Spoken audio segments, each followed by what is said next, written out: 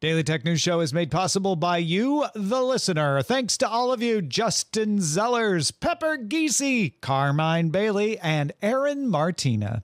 On this episode of DTNS, we clear up the confusion about when you'll get Apple Intelligence. Amazon will use predictive algorithms to tell you what's about to happen in Thursday night football games, and why the passing of James Earl Jones leaves behind a huge test case for generative models.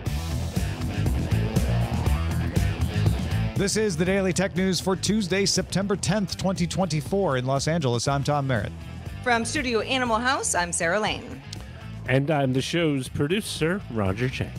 Oh, did you all have a good recovery from Apple announcement day? Everybody doing okay? Doing okay. Yeah. Thank you for asking, Tom. It was tough, sure. but we're back. Always a bit of a whirlwind when you have to deal with a Tim Cook hello and a Federighi joke and a new iPhone. There are a few people who just happen to text me or need things, where I was like, live event, BRB. I just kept saying that like, some sort of a strange robot, or like later people were like, oh, sorry, we didn't know. Yeah, like, I just wanted to borrow a cup of sugar. Stuff, you don't know. Yeah. Well, we do follow this stuff, so they don't have to. That's why we're here. Let's start with the quick hits. Back in 2016, the European Commission ruled that Ireland had illegally given Apple tax benefits and ordered Apple to pay 13 billion euros in back taxes. Both Apple and Ireland argued that Apple had properly accounted income in the US and paid taxes there, and to subject it to European tax was double taxation. At issue were profits generated from the intellectual property licenses held by Apple's international and European arms. Monday, the European Court of Justice disagreed with the EC and ordered funds held in escrow during the case to be released back to Ireland. The European Court of Justice also upheld a 2.4 billion euro EU competition fine against Google for abusing its market power by ranking its shopping services over rivals. The fine resulted from an investigation by the European Commission that concluded in 2017. So 7 years from the conclusion of the investigation to the final decision here, 8 years in the Apple case. Just in case you're wondering how long these things take to work through court. There's a couple examples for you. Following Apple's announcement on Monday, Huawei officially launched its dual-hinged 3-screen foldable called the Mate XT Ultimate Design. Prices start at 19,999 yuan, which is about $2,800 US. Pretty pricey. The hinge folds in a Z shape. The outer screen is 6.4 inches when fully folded up and can unfold to 10.2 inches when all 3 screens lay flat. A partial unfold gives you 7.9 inches of screen. A Z fold. I was really expecting it does look like a tri-fold, but I guess that makes sense because then you can just do 2 or all 3. During a short technical presentation on Tuesday, Sony officially announced the PlayStation 5 Pro console. Sony says the Pro has a bigger GPU. You could have guessed that part. Supports advanced ray tracing and PlayStation Spectral Super Resolution. That's an upscaling algorithm system similar to NVIDIA's DLSS or AMD's FSR. Sony promises 45% faster rendering and says as a player, if you get the Pro, you won't have to choose between performance and how good the video looks. Looks-wise, on the outside, this thing has the 3 stripes down the side that distinguishes it from the other PS5 models, as expected. It does not appear to have a disc tray from the photos. The PS5 Pro will launch November 7th for $699.99. Tomorrow, we're going to talk to Scott Johnson a little more about what benefits you might see if you actually decide to buy this. Sometime in December, Aurora will send one of its autonomous trailer trucks for 200 miles between Dallas and Houston in Texas without a safety driver on board. Now, if all goes well, Aurora plans to scale up to dozens and eventually thousands of these kinds of trips. Ars Technica notes that a company called Gatik is working on shorter trips for box trucks with Walmart and Kroger, and Kodak is developing long-haul trucks similar to Aurora as well. Kodak has contracts with industrial and military customers. I'm sorry, it's Kodiak. That was my typo there. And that is a look at the quick hits. Would have been funny if Kodak was doing that. James Earl Jones died on Monday at the age of 93. We were sad to pass that along at the end of GDI yesterday. Jones, of course, portrayed so many different enduring roles. I remember him as playing Alex Haley, the author of Roots, in the TV miniseries Roots. That's one of my earliest memories of him. He played Admiral Greer in The Hunt for Red October, Terrence Mann in Field of Dreams, If You Build It, He Will Come, and of course, Mufasa in The Lion King. But everybody's going to remember him as Darth Vader. And he will also probably continue to provide the voice of Darth Vader. We covered this a couple of years ago. Jones licensed his voice to be used to train a model from a Ukrainian company called Respeecher. And that was used in Disney Plus's Obi-Wan Kenobi series. We covered that story in 2022. It is not clear from the public reports that those rights include post-mortem uses, but everyone's talking about it as if it does. So I'm going to assume we'll find out for sure soon enough, but it seems likely that he licensed it in perpetuity. Said, yeah, you pay my estate after I'm gone, pay me while I'm here this much, and you can use my voice. It is the first situation where an actor, while alive, authorized his voice to be used to train a model to perform in his place, and with consent, it will continue to be used to perform after his death. Not to minimize the passing of James Earl Jones. He was a great actor, and it is sad that he is gone. Lived a good long life at 93 years old. But he does leave behind, Sarah, kind of a precedent-setting situation where, at least for Darth Vader, right? We don't know if this applies to any of his other characters, but at least for Darth Vader, his voice will continue to be the voice of Darth Vader.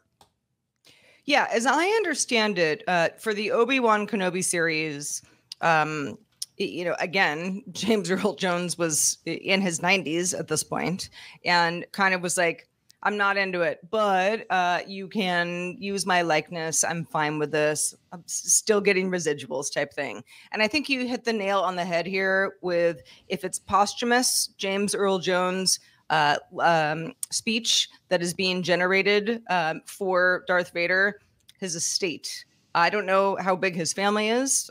I have no idea about that, but I would think that would be a really good reason where an actor, an actress would say, this might continue on without me. And if so, the people that are in my life are going to benefit from it. So what do you think? How does this sit with you? Because a lot of people, I think, are a little emotional about this. And while it seems like it's on the up and up, I think some people are still creeped out about it.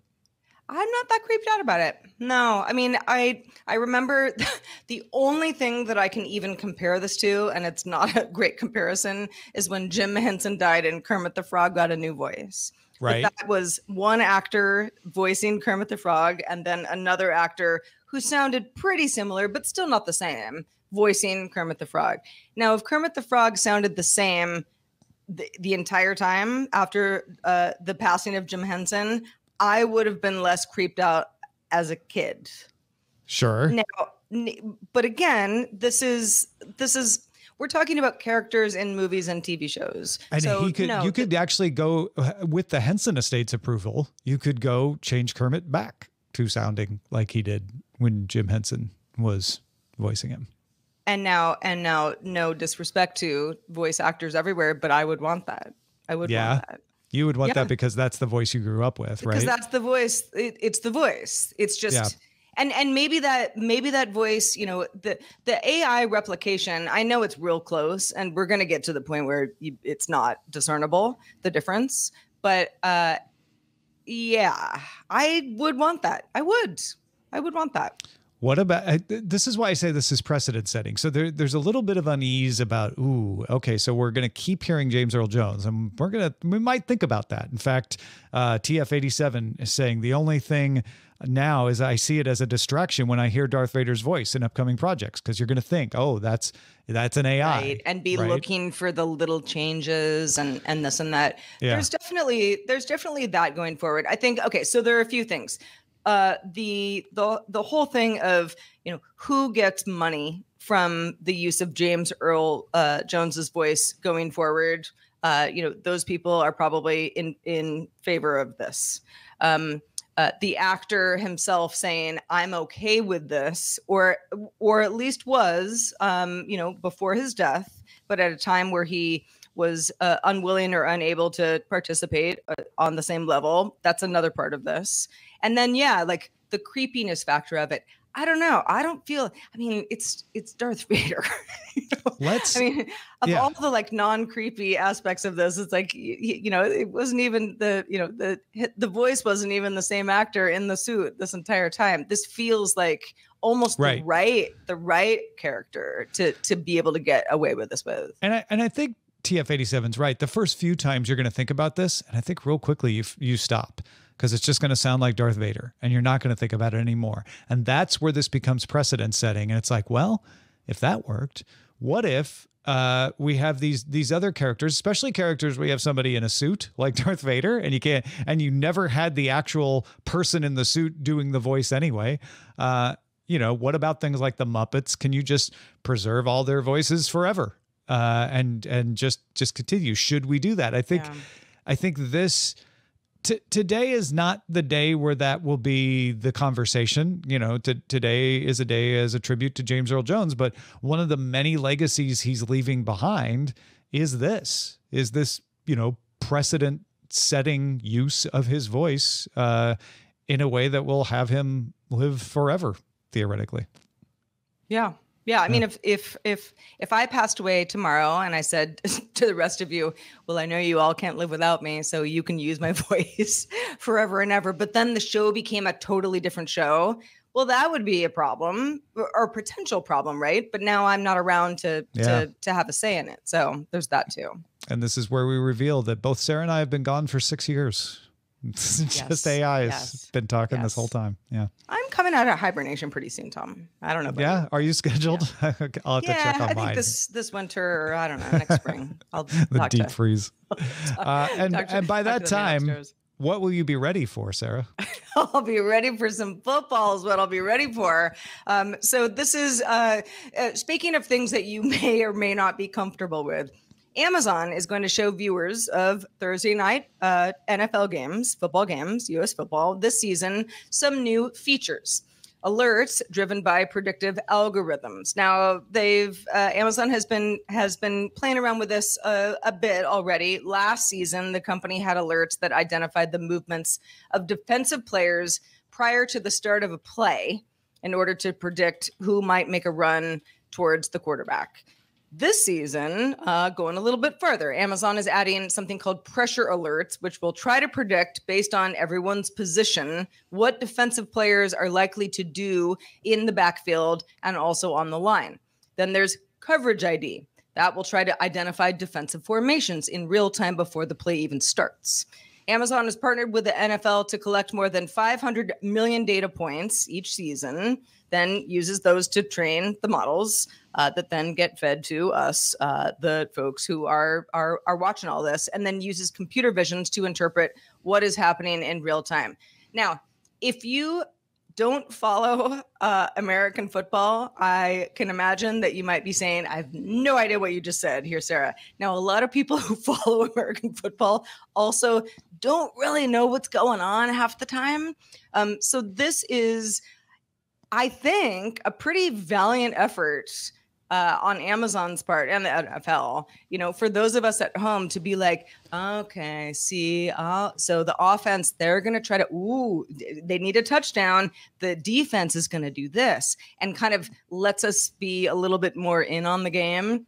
But at the same time, Tom, does that make it less fun? Yeah, exactly. And if you're not a sports fan, if you're not a football fan, you can think of your own sport. You're always wondering like, what's the team's next move? And if you're not a sports fan, maybe you're an esports fan. So maybe it's, think about StarCraft or Dota or Call of Duty or something. Like, what are the strategies that the competitors are going to employ? That's the fun of watching, right? And especially if you have a knowledgeable color commentator who can say, all right, so what they might want to do here is, arrange a zone defense in order to isolate the point guard, et cetera, et cetera, et cetera. This kind of thing is going to be able to say, what the defense is exactly going to do right now is this. And then if that happens all the time, I think it could take the fun out of it, Sarah. I think it could make it where you're like, well, now there's no surprises. There's no, what they should do is this. Will they do it? What they should do is this. Will the other team react to it? It could be too good, right? It's almost like temperature in large language models. Like, you don't want it to be right all the time, or else then it becomes like, well, why am I watching this game? You're just like, this is going to happen, and now it's happening. However, the players are still human. They don't have access to this information. So there can be like some, defense play that has been practiced 100 times and just does not work. So I don't think it's going to make the game not exciting. Until we replace the humans with robot players. You're right. We do have fallible humans. Yeah, I mean, that's it's a really good point. Somebody slips, the whole thing gets fumbled. Like even if you know what they're about to do, that doesn't mean they'll execute on it. So there's still some fun there. But what about cheating? If I sitting on my couch know what the right play is, if I sitting on my couch know what the defense is about to do, why can't the offense? Like, I know there'll be rules against it, but what if somebody figures out a way around those rules?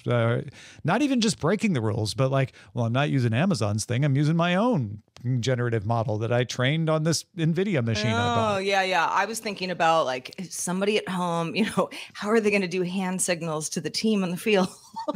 Right. The fans are watching Amazon in the fans are all like, streaming Amazon and yelling out, they're doing a zone. It's number 6. But no, I don't. Yeah, that's a good question. And yeah, does that become something that teams are allowed to do? Would a team be allowed to use AI in any capacity? Use its own, right? They're obviously not going to be allowed to use Amazon, but yeah, just its own. I mean, is that going to be an issue? Right. And, or is there only like one AI company that they can all use? So it levels the playing field. Right. I don't know. These are very good questions. Also, Lions Video pointed out something really smart. Maybe this can help get cameras ready for action shots.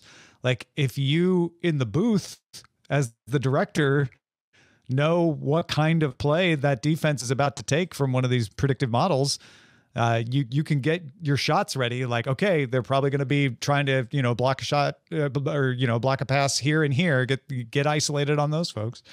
That could be really helpful. That's a great thought.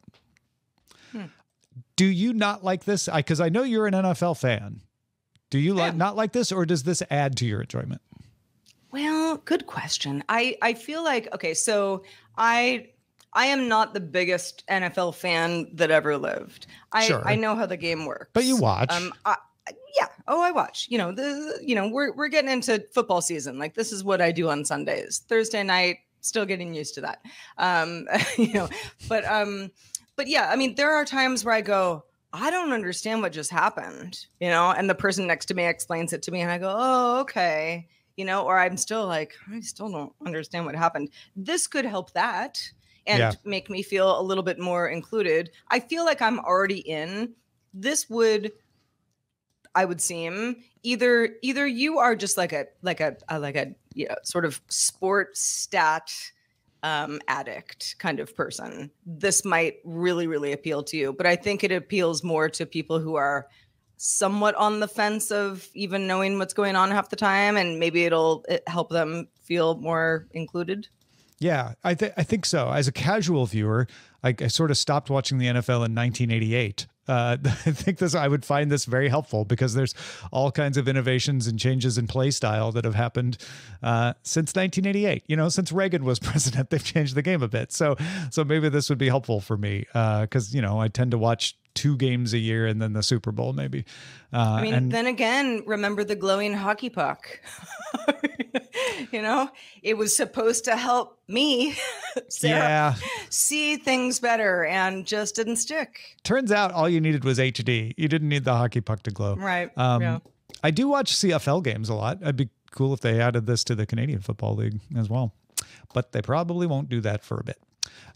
Anyway, if you got feedback about anything that we talk about on the show and you want to bring it to our attention, one way you can do it is social media. Have you heard of it?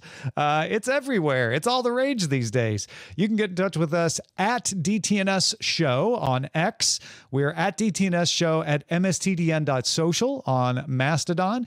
We're at Daily Tech News Show on TikTok and at DTNS Pix at DTNSPIX on Instagram and Threads. Got a little follow-up from yesterday's Apple announcement. They usually do this in the fall. So WWDC in June is when they talk about new operating systems and then say they'll come later this year. The September and October announcements often are when they'll say, and this operating system will come out on this date. Generally speaking, iOS comes out 3 days before you can buy the new iPhone, and that's exactly what's happening this time. However, nicely, all of the operating systems from Apple are coming out at the same time. iOS 18, iPadOS 18, macOS Sequoia, watchOS 11, and tvOS 18 all will release next Monday, September 16th. So everybody gets them. One thing that has caused confusion, and I know you talked about this on Apple Vision Show quite a bit yesterday, was the fact that Apple Intelligence is not going to arrive on Monday, September 16th. It's available in the beta for developers, but not for the rest of the world. Apple Intelligence will arrive on iOS 18.1, iPadOS 18.1, and macOS Sequoia 15.1 in October in beta.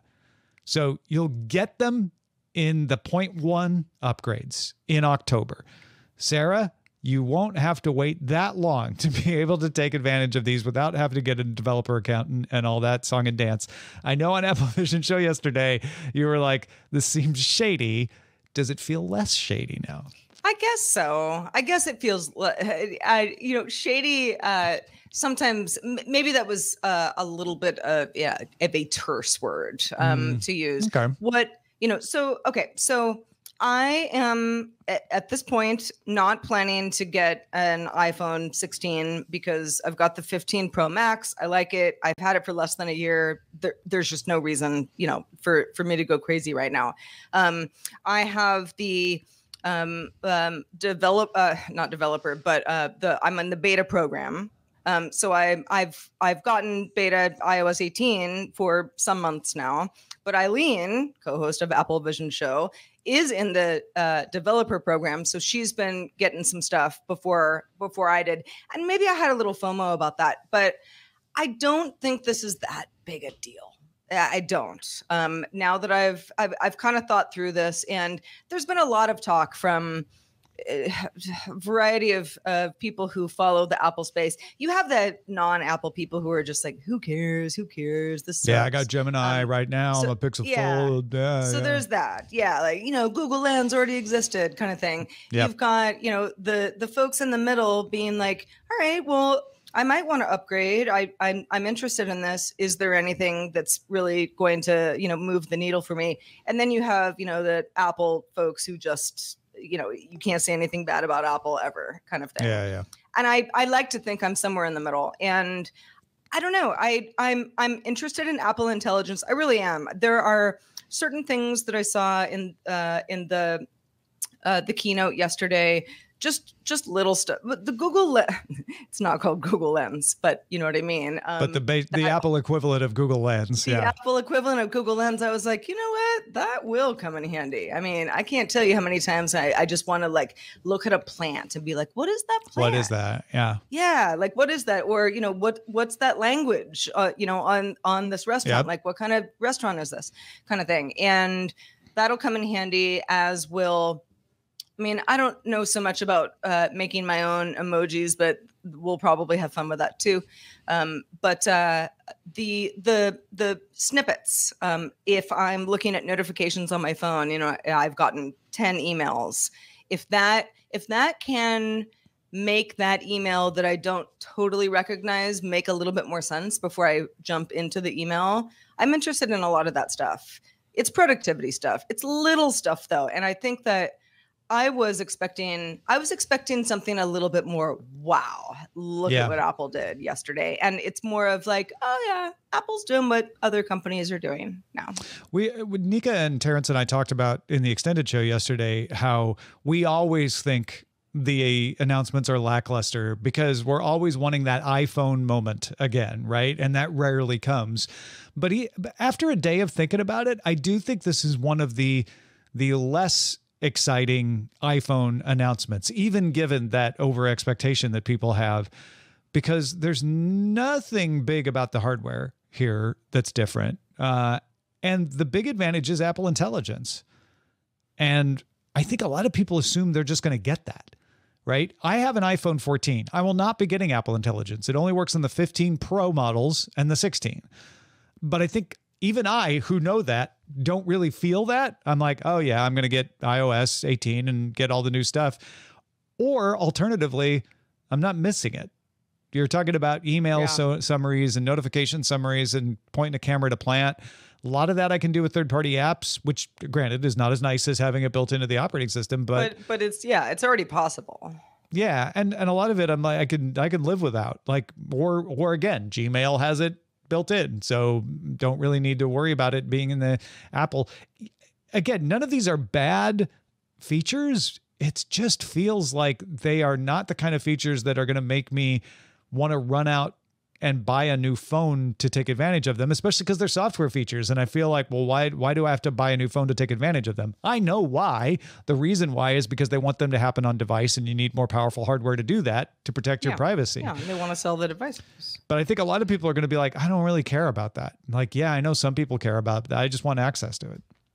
You know, I felt this way for some time with some Apple announcements, but very much so yesterday is there was, as far as what is new, better camera, best camera ever. Every year. We can do all the different camera things. And there was a lot of emphasis on like, as a creator, your f-stop, the button is right there.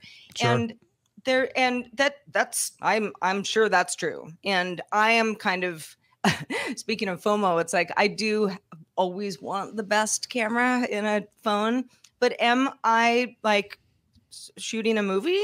No, not right now. Like it's like, I feel like it speaks to a very, very important subset of Apple users. But not the majority of Apple users at all. In fact, a lot of it's aspirational. People feel a little left behind, like, well, but I'm not doing that. I think a lot of people are aspirational, though. Like Apple markets this at folks who are working in the industry, for sure. That's the pro model. But it also markets it at that 21-year-old who's like, I'm going to be the next major creator. I'm going to be the next YouTube sensation, independent filmmaker, et cetera. And I think they sell a lot of them on the promise of it too. So that's why they continually hammer that. Yeah. Mm-hmm. Well, more features to come in 18.2. So maybe the stuff that didn't wow me in 18.1 starts to pile up. That's when we get the Google Lensy type stuff. And I know a lot of folks out there are not US English speakers. So your versions, again, reminding you, Australia, Canada, New Zealand, South Africa, and UK get localized versions of Apple Intelligence so they can understand your variants of English. That comes in December. And then non-English languages starting next year. It did seem like they mean like Q1. So we're talking Chinese, French, Japanese, Spanish, possibly other languages, but those are the 4 that they mentioned. Let's check out the mailbag. Let's do it. If you're taking a trip soon, and I hope you are, Chris Christensen has some news on how Alaska Airlines is investing in a new plane design that could help save on fuel and emissions the next time you fly. This is Chris Christensen from Amateur Traveler with another Tech in Travel Minute. Alaska Airlines is trying to reduce their fuel burn and reducing their carbon emissions, and they're putting their money where their mouth is with an investment in the Jet Zero startup. This is a company that is trying to make blended wing aircraft designs. So this is something where the wing isn't just attached to a tube like a modern aircraft, but looks more like a stealth bomber, where the body and the wing are more integrated and therefore reducing drag and making a more fuel-efficient airline. They're targeting considering having something they can show in 2027 and then going into production in 2030. They've already received $235 million grant from the Defense Department towards this effort. So keep an eye on Jet Zero, and let's see if they can come up with this very futuristic looking aircraft. This is Chris Christensen from Amateur Traveler. This is the first time I've heard Jet Zero, like net zero emissions, Jet Zero. Like, I mean, it's catchy. How did they, like, maybe somebody had that before, but that's pretty smart, pretty clever there, Alaska Airlines, especially. It is jetzero.aero. So, you know, maybe somebody else has jetzero.com. It's poetic. If some of you were confused earlier when I was like, Sarah was calling this shady, Sarah's going to tell you how you can hear her talk about that and get the context. Indeed. So we had quite a ball on Apple Vision Show yesterday. We were awaiting this announcement for months. It was very exciting. And so the latest episode of Apple Vision Show covers Apple's Glow Time event, everything that was talked about. And we went through it all ad nauseum. Every week, Eileen Rivera and I cover all things Apple. And we would love for you to join us. You can get subscribed now at applevisionshow.com. If you are a patron, the show doesn't end now. Stick around for the extended show, Good Day Internet. We're going to expand on our James Earl Jones conversation with the news that a music label has released a song sung by an AI. So not a human singing this song. Stick around. We're going to talk about it. You can catch our show live Monday through Friday at 4 p.m. Eastern. That's 2000 UTC. And you can find out more at dailytechnewsshow.com/live. We're back doing it all again with Scott Johnson. Talk to you then.